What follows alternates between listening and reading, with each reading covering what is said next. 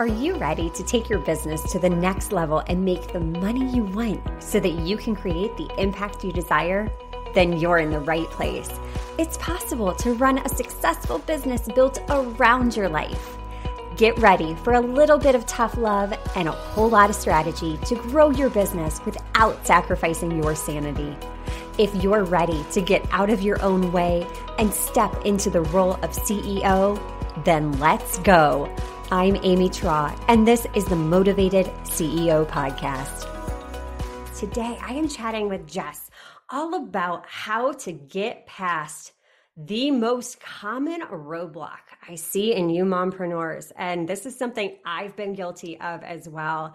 And that is showing up and taking action. And once you master this, I will tell you what, business gets easier. It gets fun.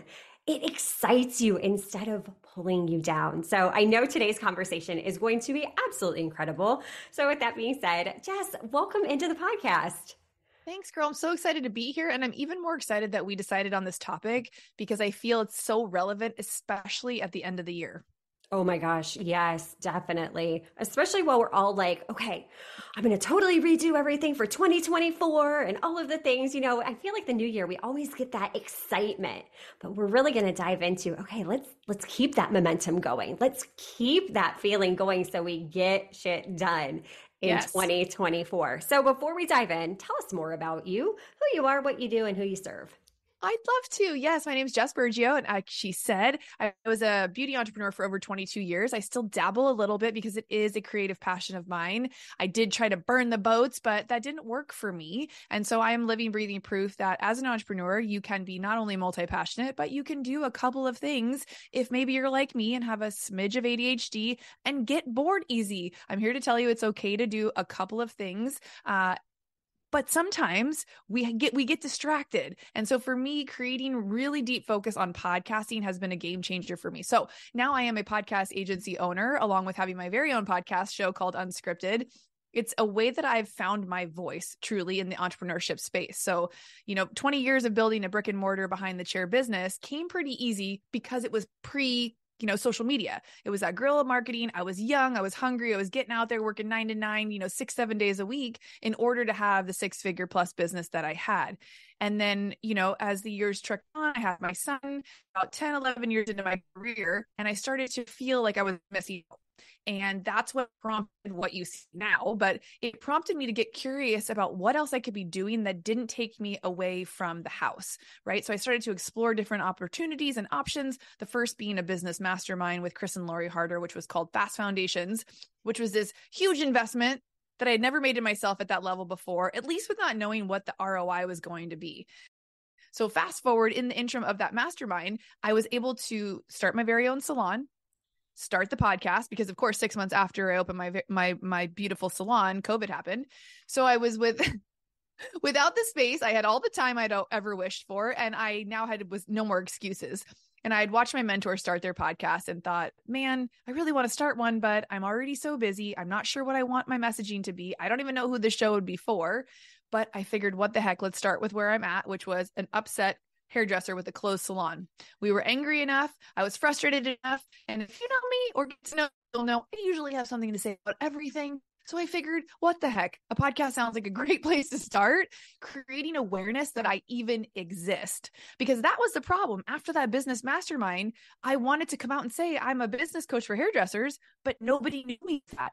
I hadn't taken anybody along the way with me when I started. I just came out of the woods and was like, hey, who wants to coach with me? And they were like, hey, who are you? Plus, nobody was really following me for that kind of content. So I had to kind of take a few steps back, figure out that I need to create awareness that I even exist, make myself visible. And that's where the podcasting came into play. So about 6 months later, I got invited to become one of the accountability strategy coaches inside Fast Foundations and Mastermind. And that was my first real experience with helping early stage entrepreneurs start their business. And man, oh man, did I learn a lot. We can deep dive into that if we want to, but it's pertained to like what we're going to talk about today. So in the last 2.5 years, I've changed the name of my podcast, which is now called Originally it was Beauty Inspires Beauty. And since launched a podcast agency where we help other people connect their voice to their brand by starting a podcast. So long story long, that's kind of my quick and dirty background. Yes, but I love hearing others' stories because it really shows you that literally you can build anything from the ground up. You've leveraged all of those past experiences, all of your past knowledge to then build this life that you love. But what I love that you said was you started where you were at. You're like, okay, I know I need to get visible. I need to develop this awareness. And I feel like so often entrepreneurs get stuck in the consumption phase. They're like, oh my gosh, I just need another certification. I just need to take another course. I just need to do this other webinar and then I'll be ready. No, you did the thing. You took massive action. You invested in yourself. You put skin in the game and showed up. And taking action really changed your life. Yeah. No, it did. It really did. And in the throes of it, you can't always see what the outcome is going to be. And that's where we just have to really honestly have this blind faith that if we just show up and take the action, then the next step will reveal itself. So many of us, of course, women, we always want to know, what's the plan? If I do this, what will then happen? And sometimes it's not going to be as clear as we would want it to be. But that's part of fun. So if you can embrace the unknown, if you can embrace the fact that you can drop your level of expectation of how it's going to be and be more open to the magic of how it could be, it's going to allow for the journey to be so much more fluid and fun. And for when you hit roadblocks, which you will, you won't let them take you out so easy, or you won't misconstrue a quote unquote setback or a roadblock as maybe I shouldn't be doing this, because everything's going to be a little sticky in the beginning until you do it a few times. You know, I always relate everything to hairdressing. I barely knew how to cut hair when I first graduated school. I definitely didn't know how to highlight anybody's hair. And it took reps. It took trying. It took not giving up. It took messing up a lot of people's hair before I actually crafted the craft that I had that I could then say I was an expert. You know what I mean? So now the things I do with my eyes closed at a warp speed behind the chair are whoa to a lot of people. So when I started my podcast, why would I have thought it'd be any different starting something new? Of course, my first few episodes sucked. Of course, I didn't really know where my direction I was doing. I was a terrible interviewer. I said, and I talked too much and my tone of voice was a little bit, blah, with just so many things. But I studied and I practiced and I got better and I allowed myself to just show up and try in order to see what was possible. Yeah. Yeah. That is so good because we do this as entrepreneurs a lot. When we hit those roadblocks, that's when all the doubt kicks in. That's when all the excuses, like, oh my gosh, it would just be easier if I went back to my 9 to 5, this, that, the other. And before you know it, if you're not aware of those thought trains running through your mind, that's going to stop you. That is going to slow you up. But even when things don't work out as you planned, it's like you said, it's having that blind faith because you're still gaining knowledge. You're still gaining the experience because now you realize, all right, well, that doesn't mean that it didn't go according to plan, but that doesn't mean that I'm a failure. I've just learned that that didn't work for me. So honestly, I've learned more from my quote unquote failures than I have those successful times because that's moving me forward. That's catapulting me to the next level of growth, of development. And it's putting in those reps that get the results. And I think a lot of times we're afraid to be beginners, but being a beginner is a beautiful place to be because that's where you get to play. You get to have fun. I mean, when you're starting a podcast for the first time, your audience is smaller, but the bigger and bigger you get, the more and more eyeballs are on. And that brings a whole nother set of challenges and problems and awareness and that sort of thing. So yeah, I think we need to learn to embrace the beginner stage and just focus on putting in those reps and stop comparing ourselves with people that are on chapter 20 of their journey when we're just on that chapter 1.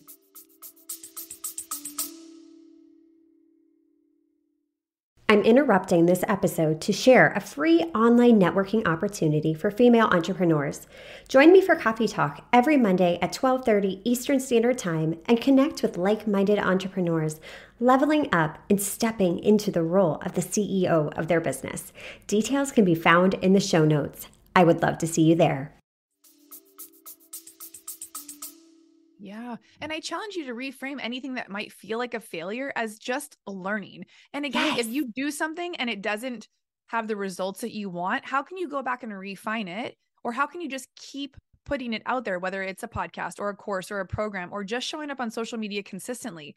You probably won't get any feedback the first, I don't know, couple of years even that you might be showing up on social media, especially if it's as a new version of yourself. So if you're pivoting like Amy and I did, her from the medical, me from the beauty industry, people are not, the people that are following you, knowing the old version of you, are not going to be as actually welcoming or open to the fact that you're now doing or talking about other things. It's going to confuse them because they followed you for something else. So if you already built some sort of following or friend group or whatever on social, and you are now pivoting into something new and different, I would maybe encourage you to start a whole new page or to redirect your focus on a different audience and allow the old version of you to kind of maybe still show up in that way. But remember, those people probably aren't going to conform with you or come with you. And that sometimes is one of the hardest, most challenging things about doing something new, even like a podcast. I still get people that are like, oh, are you still doing your podcast? And I'm like, yeah. They're like, how is that little podcast going? And I'm like, it's great. And you would know that if you listened to it or if you looked at what was going on my social media, but thanks for asking. And those kind of comments used to throw me for a loop because I came from an industry that wasn't quote unquote a real job. Being a hairdresser 22 years ago was what you did when you couldn't figure out what else to do. And I was told that.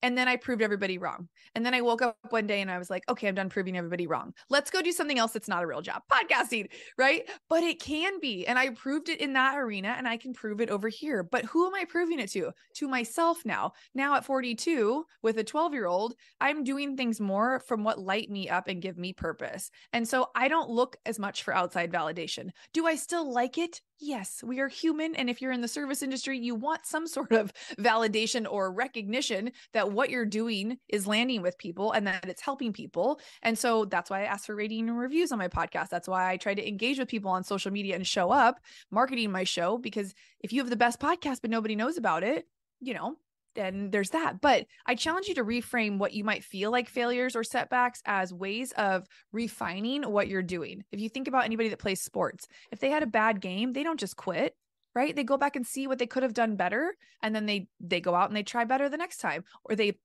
take a different approach to it. We are all so different. And like Amy said, if you are trying to compare yourself to someone who maybe doesn't have kids and is running at a speed that there's no way you'd ever be able to run at, that's so unfair to you. It's going to take so much joy out of your journey because you're never going to be able to keep up with her. She has 12 hours of the day. She probably gets 8 hours of sleep, unlike us.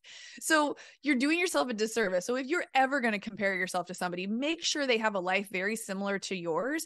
And then instead of comparing, how can you lock arms with them or maybe pay to get into their world to learn how are they doing it? How could you better streamline your processes and systems of your life in order to be able to show up like they're doing and integrate the work like Amy was saying and get the results that you so deeply desire? Yes. Oh, so much goodness right there. And I love the analogy used with sports. If you have a bad game, you're not just going to quit. Yes, it's frustrating, but you don't quit. And it's the same thing. Like, listen to how you talk to your kids. It would be like having your child, like learning to walk for the first time and he fell down and you just said, oh, it's okay. You don't ever need to walk. No, stop selling yourself short. It's in doing the action over and over and over. That's where you refine. That's where you get better. That's where you learn what lights you up. Yeah. What I've started out as and what my business has turned into, it's crazy. It is crazy, the pivot that has been made, but it's through taking action. It's in having that blind faith that, you know what? My heart's calling me to this opportunity. I'm going to jump in with both feet and detach from the outcome. Just see what happens. And I just feel so lit up inside by doing that. Have you found that too? That just really like going with the things that light you up and really getting to a point where it's like, you know what? I don't have to prove anything to anyone anymore because I was in the same position. I was asked all the time about my little mommy business, my little podcast. And it's like, okay, this has replaced my salary from when I worked a 9-to-5 that I had to invest a lot of money in to have a piece of paper that said I was qualified to do this job on the wall. Like, it's doing just fine, but it's really getting over that need for the constant external validation. It's Chris that says, ego's our biggest overhead. And it really is. If we let that ego in the driver's seat, we're going to be facing an uphill battle. Yeah. I mean, you're never going to be happy with what you produce if you're letting your ego lead the way. And if you're A, comparing, and B, just giving up every time things get hard. He was one of my biggest mentors in the, like, if it's not working, how can you go back and refine it? How can you go back and make sure you're checking everything that you're doing against what you should be doing? Right. Like it reminds me of when I was a competitive bodybuilder. I knew when I stood on stage that I had done everything possible in my wheelhouse to show up that day. Now, did it look like the girl next to me? I don't know, because I didn't have accessibility to compare. I didn't know what she was doing, what time she was waking up, how she was eating, if she had kids. All I knew was what I could do. And that actually helped me show up such a big way. But unfortunately, with social media, we think we know what other people are doing based on what they're showing us. So we are so quick to unqualify ourselves and to dumb down the little wins that we do have, and then tell ourselves that that's not what we should be doing because it's too hard or it's not happening fast enough. And so probably like you with your coaching clients, I've noticed that people don't want to take action on something unless they are totally sure that it's going to work. We just ran our first live course for our podcast today, and we had 4 people show up. It was our very first live course. We had 4 people show up. Hell yes. So, it's one of those things where we could have been disappointed that we didn't have 40. But we have a goal. One day we will have 40 on there, right? We just launched the agency 6 months ago. We just consistently about 4 months ago started talking solely about podcasting. I am slowly converting my content and conversations into more podcast content strategy. And so it takes time. If I was to look at where I was in my previous business as to where I am now, I didn't make a lateral move. I had to go back to the beginning. And I really struggled with that when I was deciding to leave hairdressing and move into a new career. It held me back so much, thinking I've built this big business. How could I possibly start at the bottom somewhere else again? It had to at least be a lateral move. Otherwise I wasn't doing it. And so I got in my own way so many times because I was a little bit brainwashed into thinking that, well, if you're trading time for money, that's not a real business. And if you have to do things that aren't scalable, that's not a real business. And I'm here to tell you, you have to do the unscalable things for as long as humanly possible, and then some, until there are things that you can scale out or diversify out or hire out. But you need to know what works in your business before you try to skip those steps and go over to scaling and diversifying and hiring teams. You need to know what you're even doing before you do any of that. And I was kind of taught to the latter of hire before you're ready and, do this and do that. But that's okay. I had to learn things backwards in order for me to now teach them, which is great because I now have this like reverse engineer of, hey, you got to create awareness that you even exist. We got to establish the foundation of your personal brand first. My preferred platform is podcasting because I can double down, triple down, quadruple down the content that I put onto my social media now. I probably get 90% of my content from podcasting for my social media. It gives me tons of things to talk about. It gives me access to people like I'm doing right now with you that I wouldn't otherwise get 20, 30, 40 minutes to pick their brain. And it's just opened up a whole new world for me. And like I said at the beginning, it's helped me connect my voice to my brand, which I didn't really have a brand when I first went from hairdressing over into the online space. And so, none of it's felt easy. And just like Amy said, there were so many times where I was like, go back to what you know how to stand behind the chair and make money. You've always been really good at that. And I still, to this day, I'm not going to lie, I still struggle with the thought of just go back to what's easy. Just go back to what's easy. But I remember, like I said, with the scissors, this will eventually feel easy. At least it will feel easier. And if I can just find the joy and the excitement in it, that's worth it to me. Yeah. And if you think about it, it's just primal. It's our brain's way of trying to keep us safe. When something's uncomfortable, we go back to that default mode. And so our brain's always looking for comfort. So if you're feeling any of these feelings, if you're listening to this episode and like, oh my gosh, like, wait, this is normal? Yes. You just have to have the awareness so you're not letting it stop you. That's the key, because we're all still getting in our heads. But I believe, you and I have been able to develop the awareness so we don't let it spiral out of control. Because there's certainly days where I'm like, you know what? My first business, that was extremely lucrative. I made a ton of money, but I wasn't happy. I wasn't satisfied. It wasn't what I loved. But what I love is what I'm doing now. I'm empowering and educating my clients to achieve the success that they desire on their terms with a life first approach. And we need to celebrate every single win along the way. I think a lot of times we're so focused on the hustle of, I need this. Okay, wait, I hit this many downloads. Now I need this many. Now I need this many. We're always moving that goalpost, that end game. But the reality is we need to celebrate every single win along the way. And something else you said too was taking the time to build that solid foundation. And I see so many women doing this too. They're like, but everybody else is doing this. I need the podcast and I need a blog and I need, to be on all the social media platforms. No. Start simple. Find the one that lights you up. And double down on that. And I'm like you, I love podcasting.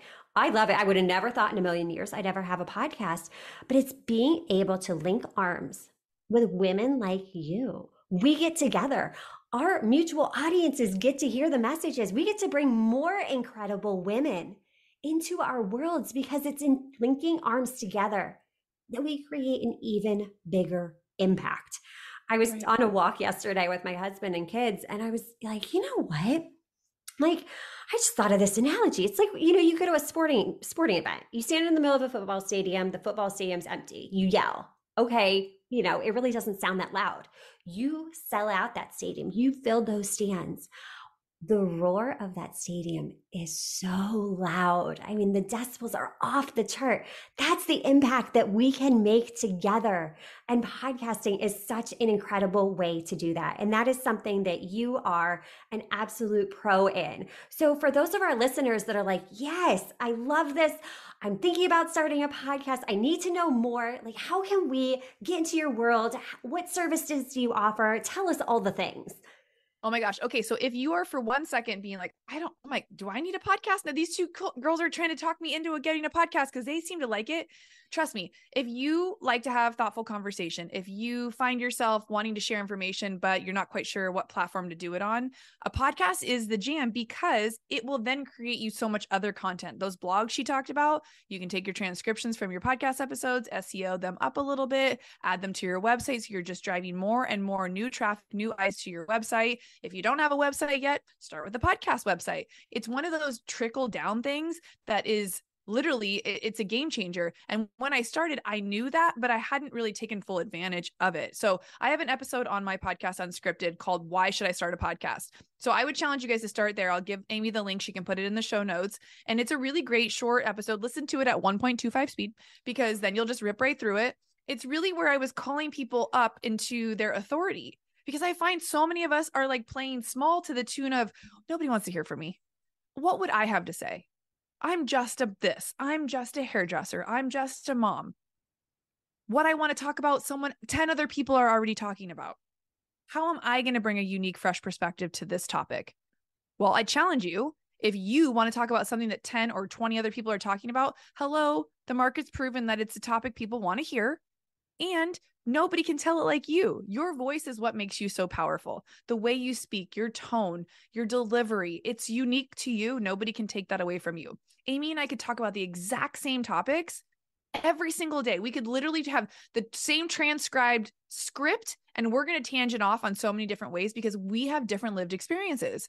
So we're both moms. We both want to help women. Does that mean I shouldn't have a podcast? No. And so I think so many people are scared of what they feel like will be so much more work. But in reality, if you streamline your processes and systems, which we can help you do with our agency or just the course, or google.com, if you really want to go at it on your own, you can figure out a way to take the podcast and drip it down into all other areas of your business. You can monetize, you can drive traffic, you can do so much with it. So go listen to that episode if you're interested or you're even curious about starting a podcast. It'll let you know either way. But generally, we like to create content the way we like to consume it. So Amy was like, we do 20-minute episodes. My moms are busy. They don't have time for an hour. They usually can only get in 20 minutes. Perfect. So she creates something for them, right? She knows that's what her people want. So that's what she's creating. That's great. That's a great place to start. You can even create shorter episodes that maybe in one day a month, you could batch out 3, 4, 5, 6 episodes. It's not going to take you a lot of time. You don't even have to edit them if you don't want. Just put them up raw, messy, and real. You don't even need an intro or an outro, but you can go from as basic as you want to as high level of a show as you want to create. So if you are just starting, know that you can tweak it as you go. You can change it as you grow, right? Because your guests are going to grow or your audience is going to grow, but nothing will get you closer to your audience than a podcast. And as you start to share, I think you'll start to open up and blossom into this person who's feeling more and more comfortable and confident to share the deeper stories, because you know the more vulnerable you get, I know that's kind of a tag word these days, the more people will relate to you. And the more we can relate to people, the deeper our community connection builds. Therefore, your audience turns into, raving fans of people who just want to be in your energy. Yes. They just want to be around a positive light of inspiration, motivation, transformation, whatever that looks like. And so we help you break that down in the course. We have a course called Start Your Damn Podcast, where we actually just launched it this week. We will be running it again at the end of November, and then hopefully again every other month in 2024. So if you are curious, just hit me up, DM me, be like, I don't know, I'm thinking about it, but I'm scared. Let me know that you're scared. I was scared too. Remember, I told you I waited 2 freaking years and watched everybody else get going on the early train. And I waited too long for Instagram. Podcasting is still fairly new. And if you're somebody who is craving consistency and they're craving some base stability in their business, a podcast can give you that, along with showcasing you as the go-to person for whatever it is that you want to talk about. So now I've established myself as the go-to person for podcasting. And I don't know about you, but I'm here for that. Yes, I love it. I love it. And there's so much like in the way of AI technology too, that can even make it so much easier. Like you said, it can be as simple or as complicated as you make it out to be. And that's the cool part about podcasting. It's kind of like the Wild West. It's like there's really like no like hard, fast set rules. It's just you get to show up as yourself, and that's what draws people in. They want to hear you. They want to get to know you. And that really collapses that buying cycle too, because they're learning from you. So that's building your authority. They're building the know, like, trust factor, because you're going to draw in the people that like listening to you, and they're going to continue listening to you, versus if they listen to a couple episodes, you're like, she's not my vibe. That's okay. That's the beautiful part. And I think that's where we sell ourselves so short. It's been such a powerful asset for me. And yeah, having a podcast has completely changed my life. So you guys, if you are interested at all, go listen to that episode, get into Jess's world. She is truly the queen of podcasting. Jess, this was amazing. Thank you so much for joining me today. Thank you for having me. And until next time, mamas, stop dreaming and start taking messy action. You've got this. Are you loving what you're hearing? Do us a favor and hit that subscribe button so you don't miss an episode.